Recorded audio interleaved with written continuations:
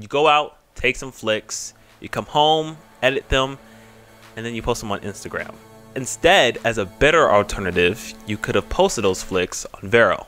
Vero is a social media application also known as True Social because Vero actually means truth. Vero has a large variety as far as reaching for an audience, yet it seems pretty underrated and has a lot of potential, I feel. Actually founded in 2013, Vero was actually launched in 2015 on mobile only, reaching the top 50 apps on the App Store. 7 years later, they released a desktop version that is still in beta but yet fully supported.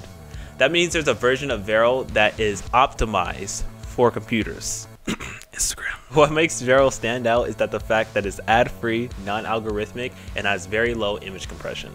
So to put in a scenario for you, close your eyes and imagine. Imagine yourself scrolling through Vero without seeing any ads, without seeing bad trends, getting millions of likes. All that while waiting for your totally, absolutely astonishing landscape photo to post with incredibly low compression. Sounds good, right? Not only that, but you can have multiple images with different aspect ratios in one post. And if you want to view it full screen, you just click on it. Vero doesn't mine data, so you can get more comfy and cozy. I know I'm real comfy and cozy, you know? Now, like I said, Vero is a good app.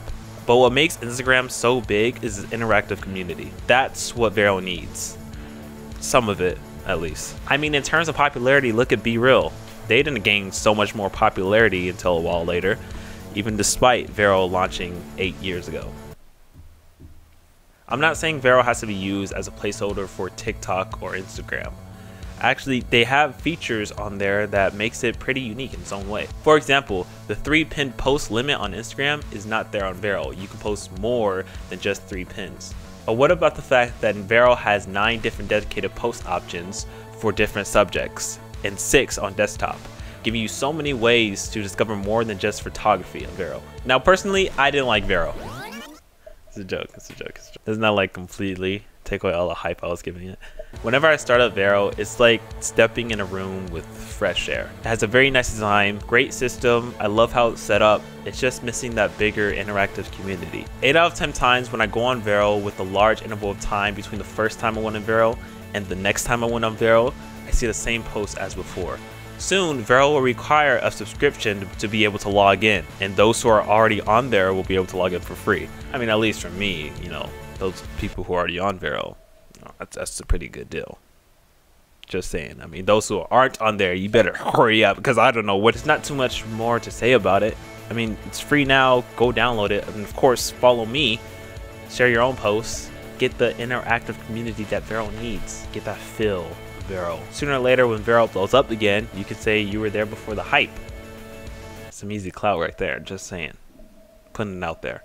Vero is for the people who are looking for something different. If you're a photographer, cinematographer, somewhere in that film industry, I recommend Vero strongly. At least to have another platform to share your content with. Or even if you like books, movies, games, and especially music, Vero could be for you. Vero is expanding and has quite the community for music. I was just pointing out photographers and cinematographers because a lot of the time, the image detail can reside in a lot of the actual image quality. This app is for the ones out there kind of looking for the combination between maybe I'll say Reddit and the productive, creative side of Instagram. All in all, no matter who you are, Vero has a place for you. They're really big on the feedback and they're great at communication. So if you have anything to say, maybe it's a good time to do it now. Suggestions, things like that, can actually be implemented into Vero with just a simple email. I honestly, biggest recommendation is checking it out. Trying it out for yourself. When you get on, if you get on, you can even invite your friends, of course, because it's free. Everybody loves free for everyone. So I'll leave you all to that information I just graced you with. I am going to scroll on Vero. The choice is up to you now. The choice is up to you. I'm going to be on there. Other people are going to be in there. I mean, why not? You could be in there. I don't know. It's just